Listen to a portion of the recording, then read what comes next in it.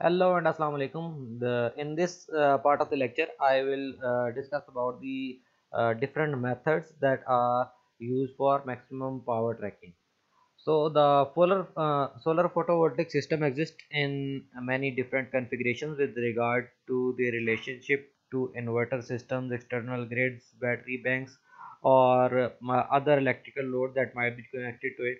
Regardless of the ultimate destination of the solar power, the central problem addressed by the maximum power point tracking algorithm is that the efficiency of the power transfer from the solar cell depends on the amount of sunlight that is directly falling on the solar panel.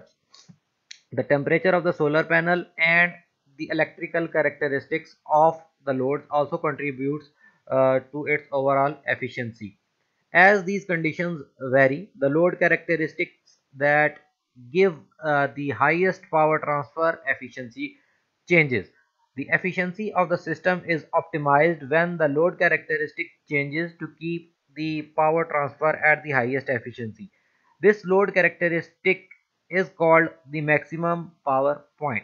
The maximum power point tracking algorithm is basically the process of finding this point and keeping our load characteristics at that point.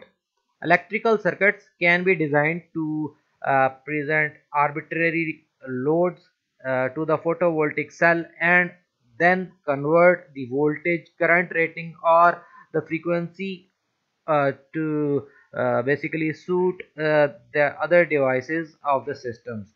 That is called the impedance matching, and the maximum power point transfer solves the problem to of choosing the best load to be presented to the cells in order to get the most usable power. The solar cells has a complex relationship between the temperature and the total resistance that produces a non-linear output efficiency curve, which can be analyzed uh, based on the characteristic current and voltage curves.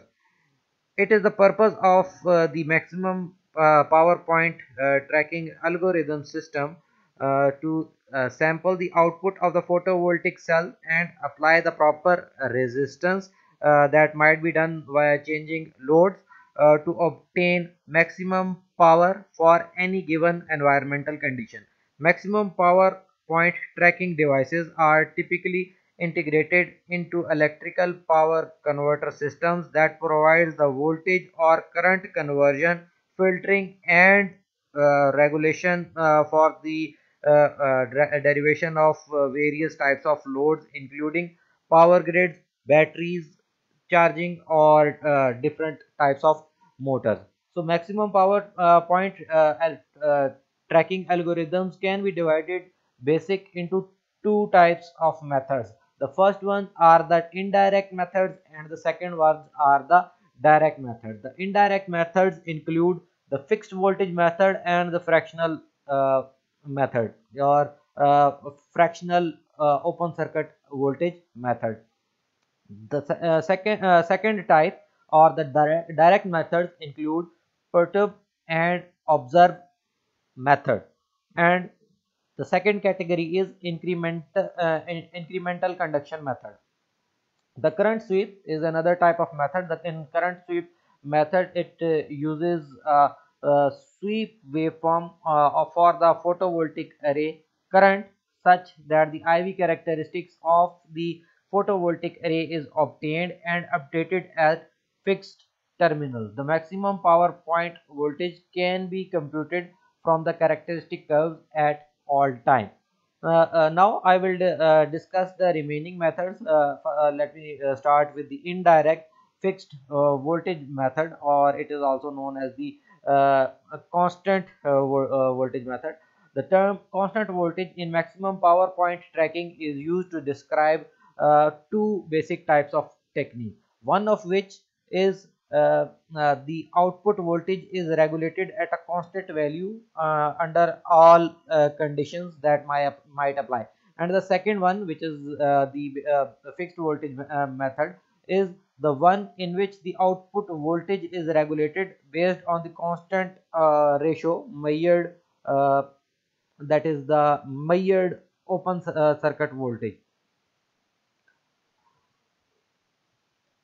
If the output voltage is held constant, there are no attempts to track the maximum power point.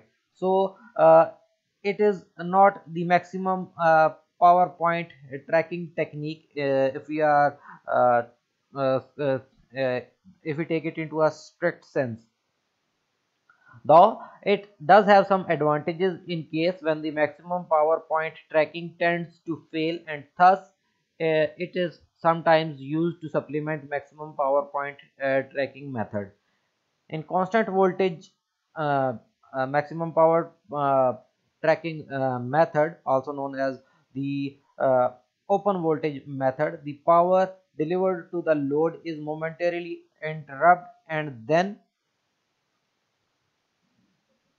the open circuit voltage with zero current is measured. The controller then resumes the operation to the voltage controlled at a fixed ratio. These fixed ratios are usually changing with different scenarios. So it requires open circuiting solar cell momentarily, so it will cause a disruption of the operation of the cell. Now I will discuss the remaining methods, that is the fractional method. Moving on toward the fractional voltage method, the operating voltage at maximum power point VMP, maximum point of at maximum power voltage of a given cell type, a specific fraction is a specific fraction of open circuit voltage, and we name it as K. Now the unloaded cell is installed alongside the loaded cell in photovoltaic array in the same conditions, and open circuit voltage is continuously measured, and then the operating voltage is set according to the law that operational voltage is K times the VOC, where K is coming from the non-loaded solar cell. The next one is the perturb and observe method. In this method, we inject a small signal current after small intervals and measure the dynamic and static impedances. In all the cases, we need to ensure that for maximum power point tracking, for ensuring the maximum efficiency, the static and the dynamic static and the dynamic impedances should be same.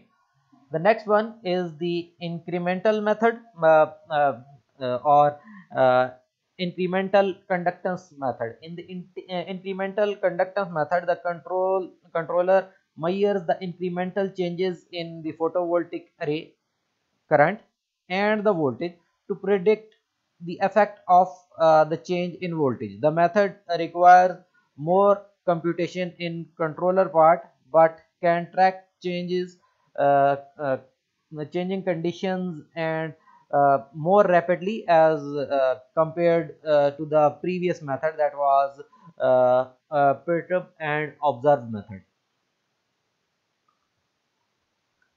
So in this method, increasing operational voltage, if the derivative of voltage with respect to the power is positive, and we decrease the operating voltage if derivative of power with respect to voltage is negative.